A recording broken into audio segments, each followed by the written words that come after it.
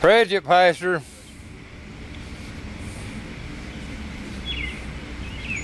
Let me say, first of all, thank you to Brother Radish for the work that he's done in organizing this thing. Brother Jerry Lane's done a lot of legwork and put a lot into this. Appreciate him. Thank all of you for being here. Well, I believe we could go home now and say we've heard from God. Amen. Glory to God. Call me what you want, say what you will.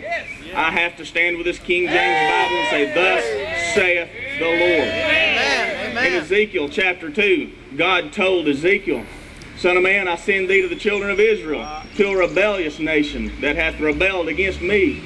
They and their fathers have transgressed against me even unto this day. For they are impudent children and stiff-hearted. I do send thee unto them, and thou shalt say unto them, Thus saith the Lord. Amen, bro. And whether they will hear, or whether they will forbear, for they are a rebellious house, yet shall know that there hath been a prophet among them. Amen, bro. Whether they hear what we're telling them this morning, or whether they forbear, they're going to know in the day of judgment. There was a prophet among them. There was a man of God that stood with the word of God and said, this is what the Bible says. This is where God draws the line, and this is the way to be saved. There's still a few in this country that have not bowed the knee to Baal. Amen, bro. We cannot, we must not, we will not stand idly by and let them uproot the old landmarks. Amen, brother. Yeah, they're moving them. Just ignore the problem. If you came to hear some soft preaching and some hand wringing today, you came to the wrong meeting. I think that meeting's down the road somewhere. Amen. But if you came here today to hear a message from God, you're in the right place. Because we're here to warn this rebellious and stiff-necked generation that they need to flee from the wrath to come. Amen. The message I believe that God's laid on my heart this morning is a message of warning of God's impending judgment. Let me say this. Get this down.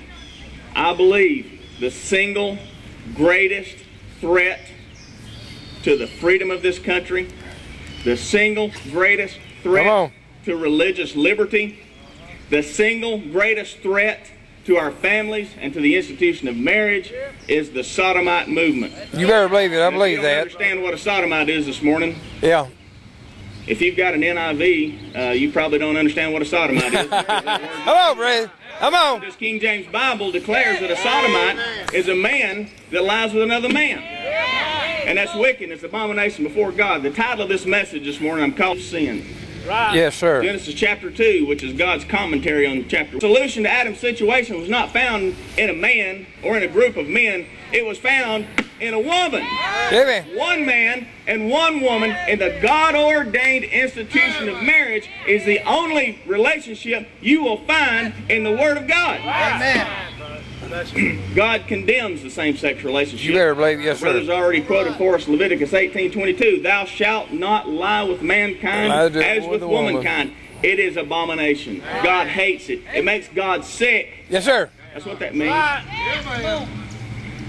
The Bible tells us that when revival came to the nation of Israel, the idols were torn down, out to Sodomites. and the Sodomites were taken out of the land. Yeah. Check 1 Kings chapter 15 sometime. King Asa got right with God, tore the idols down, and took them out of the country, brother. They still need to remove them. The evolutionists and the humanists would have the Lord rained upon Sodom and upon Gomorrah brimstone and fire from the Lord out of heaven. And he overthrew those cities and all the plain and all the inhabitants of the cities and that which grew up on the ground. God destroyed Sodom and Gomorrah and every inhabitant because of the wickedness and the depravity of the people who lived there. They have us to believe that man is rising ever onward and upward, and they tell us that we're only beginning to reach our full potential as we are more enlightened and as we shed these old stuffy, starchy biblical standards that our forefathers have set up. But the truth of the Word of God is attested to by the evidence of history, that when a man rejects God and when a society rejects God, that the man and the society are put on an ever downward spiral into oblivion. Amen. I could give you numerous examples of that today. We could talk about the ancient Greeks, the ancient Romans, various tribes that are found out in the jungle even today, great societies that formerly existed. that are in oblivion today. Amen. Their only remaining ancestors are pagans. They live in the jungles. That's what their legacy is today. Over in Genesis chapter 6, God saw that the wickedness of man was great in the earth, and that every imagination of the thoughts of his heart was only evil continually. Amen. And it repented the Lord that he had made man on the earth, and it grieved him at his heart. And the Lord said, I will destroy man whom I have created from the face of the earth. God created this thing and he can destroy it. It's his. What paper do you work for? God destroyed the original creation because of the wickedness of man's heart. Every man, woman, and child on the face of the earth, except for Noah and his family, was destroyed by God. Amen. And went to hell. There's a hell today. Genesis 19, the angels told Lot, for we will destroy this place, because the cry of them is waxing great before the face of the Lord, and the Lord hath sent us to destroy it. In 24 of that chapter 19 of Genesis, then the Lord, who? The Lord. 1, verse 7, the Lord God formed a man of the dust of the ground and breathed into his nostrils the breath of life, and man became a living soul. Verse 18 says, and the Lord God said, it is not good that the man should be alone. I will make him an help meet for him. Verse 20 says, and Adam gave names to all cattle and to the fowl of the air and to every beast of the field. But for Adam there was not found an help meet for him. And the Lord God caused a deep sleep to fall upon Adam, and he slept. And he took one of his ribs and closed up the flesh instead thereof. And the rib which the Lord God had taken from man made he a woman, and brought her unto the man. And Adam said, this is now bone of my bones and flesh of my flesh. She shall be called woman, because she was taken out of man. Therefore shall a man leave his father and his mother, and shall cleave unto his wife, and they shall be one flesh. God looked at Adam and saw that Adam was alone. The solution to Adam's situation was not found in a group of women. Amen. This message, back to the Bible or back to the jungle. Yeah. That's Amen. our two choices this morning. For the sake of time, I'm not going to have you turn to every reference. I'm going to give you the reference. You can jot those down. In the very first verse of the Word of God, the Bible says, in the beginning, God created the heaven and the earth. Verse 26 of that chapter, and God said, let us make man in our image, after our likeness, and let them have dominion over the fish of the sea, and over the fowl of the air, and over the cattle, and over all the earth, and over every creeping thing that creepeth upon the earth. So God created man in his own image.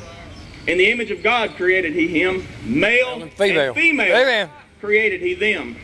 And God blessed them, and God said unto them, be fruitful and multiply and replenish the earth and subdue it. I believe it's very, very ironic that this battle is being fought here in Dayton, Tennessee. Another historic battle was fought here right in this courthouse, the Battle of Evolution. And I believe that it's the loss that we've faced against the Battle of Evolution in the last 50 years that has brought out and opened the floodgates to a lot of other enemies of the Word of God and the people of God, of which the Sodomite movement is. Amen. When you reject the truth of God, that God is your creator, God is your sustainer, and He alone is the sovereign lawgiver to mankind, you cut loose the moorings of society and you set adrift on the sea of God. Amen. I appreciate that message, brother. Amen. We need that. Amen. Why are we out here today? I want to take one of your thoughts there for just a minute. The attitude of so many professing Christians and churches today is just, let's just let well enough alone. Yeah, that's it. Let's just ignore this problem. Maybe it'll go away. Maybe. I'm here to tell you this morning, it's not going to go away. Right, brother. You can't just ignore this and expect it to go away. And no doubt, we're going to be accused this morning of being bigots. We're going to be called fundamentalists. Yeah, we're fundamentalists, all right. We're going to be called fanatics, Bible thumpers, narrow-minded, judgmental, Bible and all thumpers. this. I say praise the Lord.